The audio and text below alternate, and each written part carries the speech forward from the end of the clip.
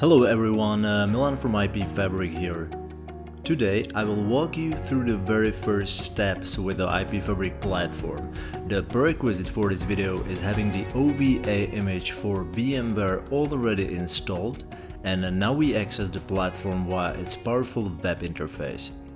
So this is how your first deployment will look like. We currently don't see any snapshots available. And first of all, we need to complete the after installation configuration wizard, so let's go ahead. In the first step, after initializing the setup wizard, we need to configure the network infrastructure access information. We basically need to provide a platform with at least one valid username and password for SSH or Telnet access.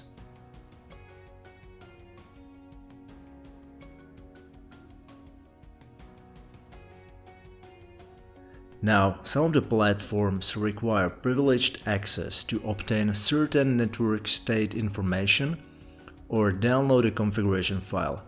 If you know there are platforms that use enable mode password, like Cisco, please add it to the list. Again, because it's a list of passwords, we can provide more than one.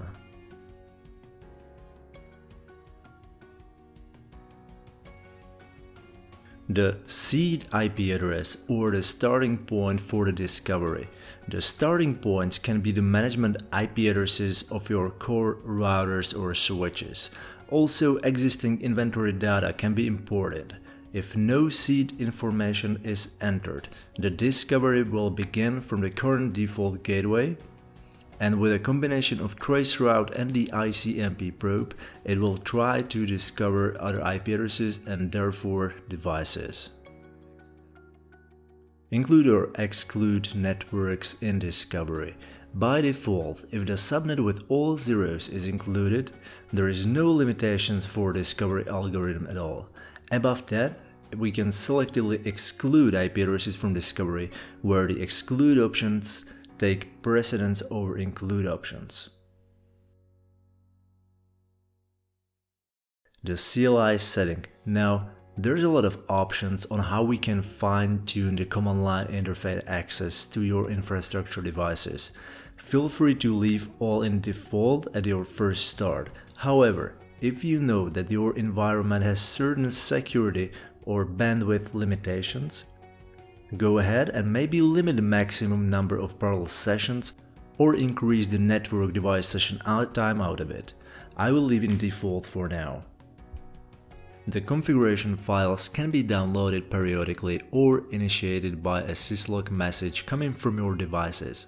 The syslog triggered configuration download needs proper syslog configuration on the device's side, of course. The site separation, a very important part of your configuration. Currently, there are three options for how your network devices can be grouped together. The first and default one is by the routing and switching domain, where the boundary of any site is formed by the network protocol relation. Alternatively, devices can be grouped by regular expression, which is applied to device's hostname. Regex is fully customizable and can be tested within a platform after discovery. The manual site separation is also available. Okay, and the final step, the system backup. Of course, it's recommended to have system backup scheduled. Please use FTP or SFTP option in your production environment if possible. For local backup, more than one partition is needed to be available for the virtual machine.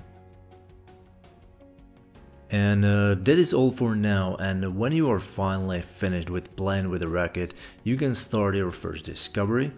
Feel free to search for any available documentation which is online on our website, and have a great time with the platform.